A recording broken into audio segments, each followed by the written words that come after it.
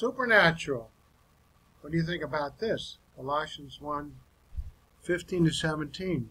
He, Jesus Christ, is the image of the invisible God, the firstborn of all creation. For by him all things were created.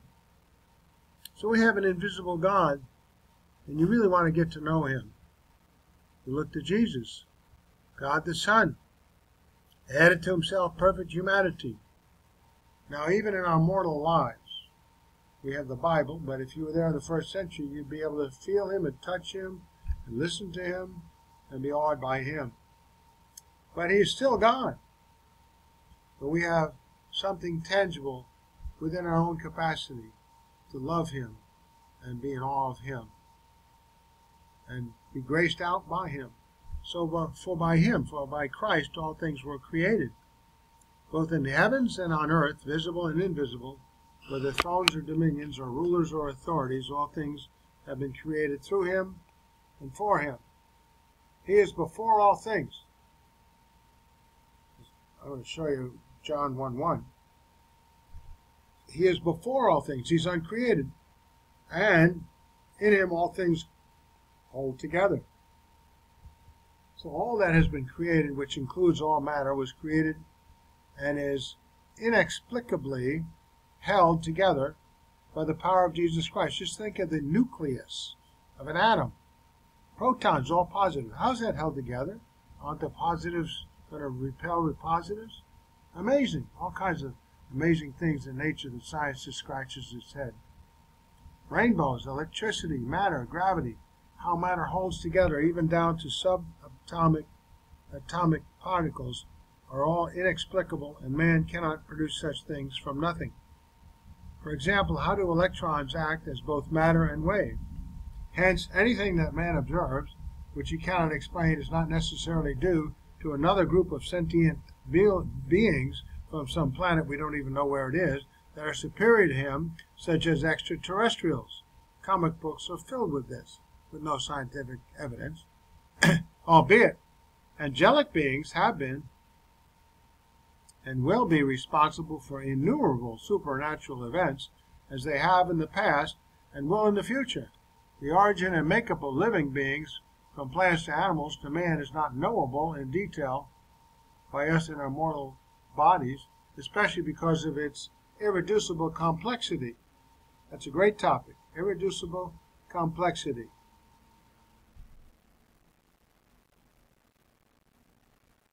A couple of studies done on this.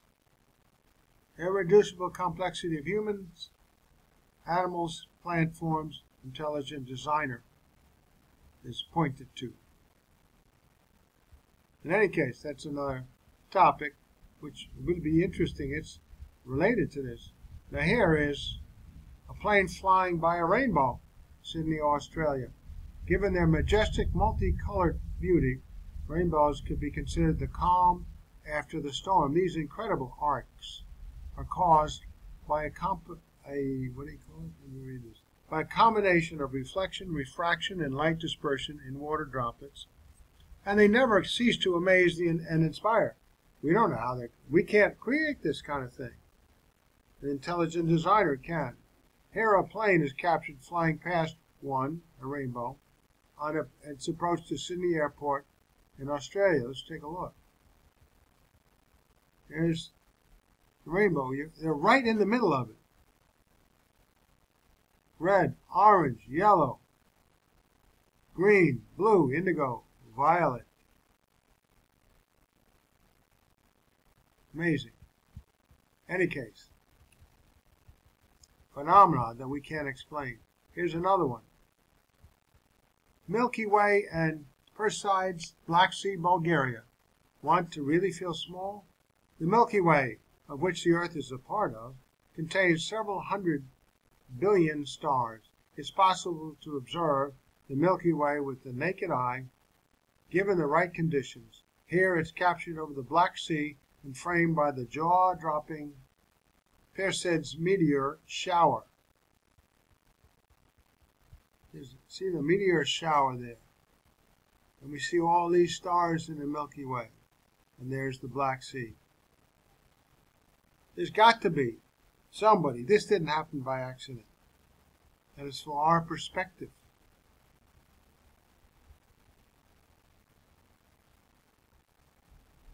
We have another fantastic picture.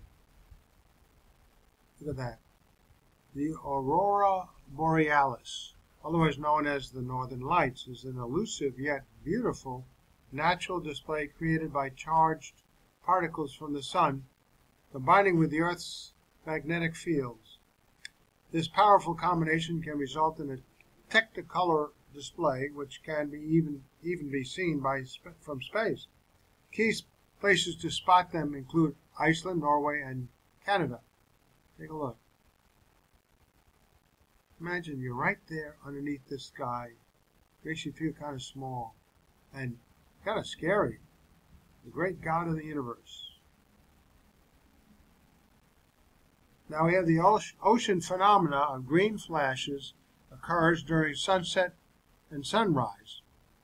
Usually seen for merely a couple of seconds, such green flashes are the result of the natural prismatic effect of the atmosphere of the Earth. During sunset and during sunrise, the light cast by the sun gets diverged into multiple colors, which is seen by the emitting of the green flash. Right here.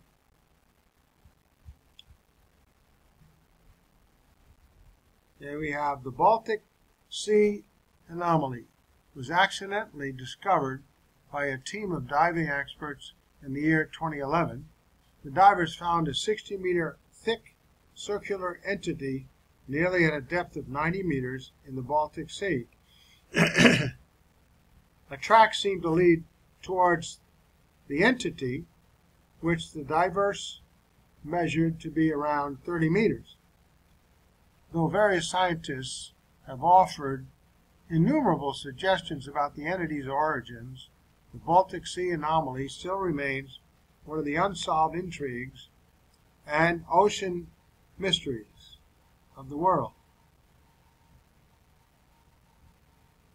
Unearthed by a group of subwater explorers in the year 2011, a unique entity rests deep under the freezing waters of the Gulf of Bothnia in the Baltic Sea region.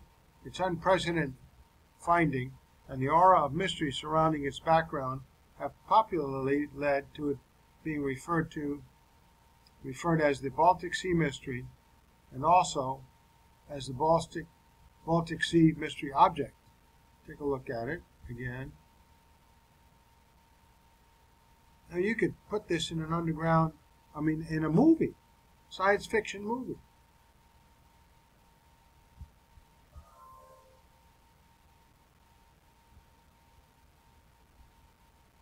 The mystery surrounding the entity, though, is not because of lack of knowledge of its sizing and shape, but because of inability of the explorers and other scientists to categorize and pinpoint the rationality of it being in the water.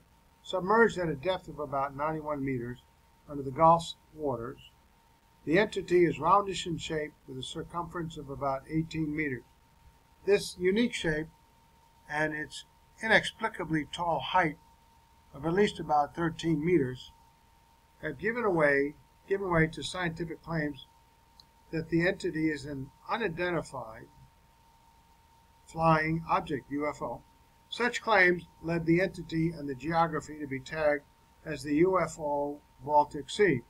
These claims about the Baltic Sea mystery were further reinforced when pavement-like platforms were found extending from the entity to a distance of about 300 meters.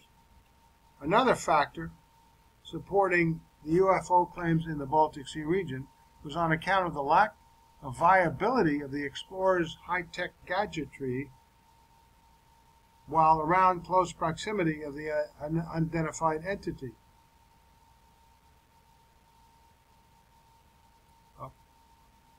That link was to something that's online. Okay, moving on down. Take a look at this. The underwater crop circle. Once regarded to be objects of high intrigue, the underwater crop circles have been explained to be a creative demonstration of pufferfishes' quests for finding their mates. These underwater circles have circumferences of over 6 feet and are often decorated with shells and other decorative items found at island of Anami Oshima. Some consider these ocean mysteries as the work of aliens.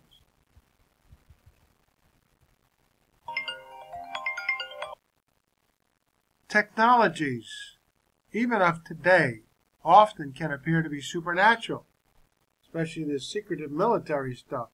Naval technology provides UFO events. But new technology under patent by the U.S. Navy could shift the odds even further into the favor of stealth aircraft, leveraging lasers to produce plasma bursts that could trick inbound missiles into thinking they found a jet to chase that would actually be a little more than a hologram. This technology has already been used to create laser plasma balls that can transmit human speech. I'm going to be honest with you here. That sentence is as hard to wrap my head around as a writer as it probably is for you to grasp as a reader. Talking plasma balls. Here's a video from our friends at Military Times running down this cutting-edge plasma. Talking lasers and endless flashbangs. You can search out the video online.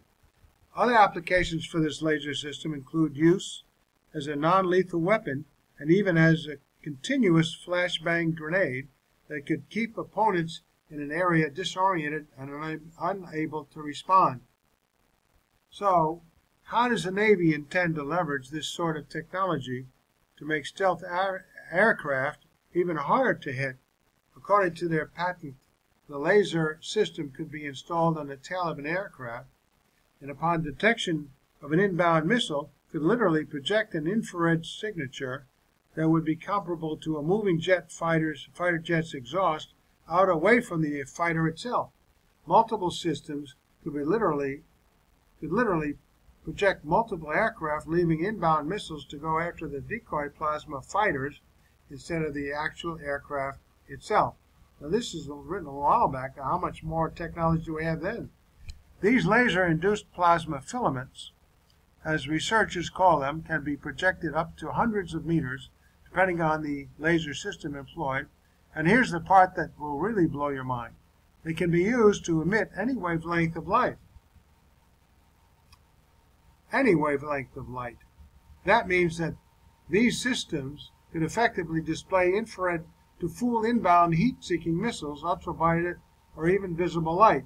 Of course, it's unlikely that the system could be used to mimic the visual cues of an actual aircraft, but it is possible to produce visible barriers between the weapon operator and the stealth aircraft emitting the laser. Visual target signature. Then we have IR target signature. We have the missile, the IR homing missile. So image courtesy of the U.S. Patent Office. This system could be deployed instantly, reused throughout a mission, and can stay at a desired altitude or location in midair, all things flares can't do. With enough aircraft equipped with these systems, or enough systems equipped on a single aircraft, this method could be used to do far more than just project jets. In the future, this approach could become a part of a missile defense system employed by Navy ships, carrier strike groups, or even entire cities. If you have a very short pulse, you can generate a filament, and in the air, that can propagate for hundreds of meters. And maybe with the next generation of lasers, you could produce a filament of even a mile. Alexandru Henning, a lead researcher on the patent, told IT Magazine 2017, "It's likely that we won't see this technology lighting up the airspace over combat zones anytime soon, as there may well be years of research and development left before it finds its way into operational use."